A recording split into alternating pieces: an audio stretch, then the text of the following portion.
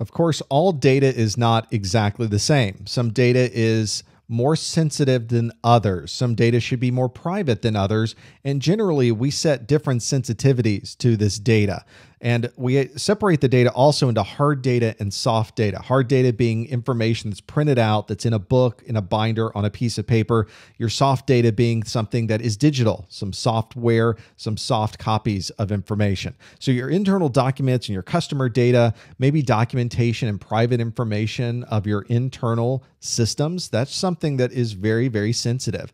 So generally, we set up different categorizations for this data. We can call it confidential, top secret, unclassified, internal use only. You've seen these terms before, but your organization needs to determine what each one of those classifications means. In the federal government, it has a certain meaning that might be different in your organization, for instance. And you should also assign permissions. If this is confidential, maybe only director level and higher should have direct access to this. Maybe if it's top secret, it should be vice president level and higher. So you get to make these decisions, and you should lay that out as part of your security policy.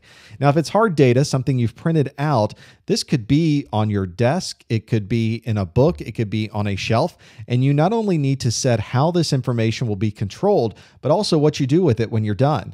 Do you put this into a file? Do you take it and put it in the garbage can? Or is there a standard policy to take this information and dispose of it in different ways? Maybe you have a truck that comes by every month and it will shred everything that you've put into your shredding bin. So these are things you also have to explain to your users, that if it's a sensitive document, put it into the shredding cabinet, and every month we're going to make sure all of this information is disposed of properly. If it's soft data, there may be digital controls around this. You may be able to set permissions on a file server or understand exactly who accesses that information. You also might want to implement some type of encryption methodology. Maybe you can only see this information if you really have the correct decryption information. And if you're able to decrypt the data, then obviously you have ability to see that data. But that allows you to set another layer of control on top of it and at least provide a level of security for that data. It doesn't matter if it's hard data or soft data, you need to make sure you have these methods and policies in place to protect all of this very, very critical information.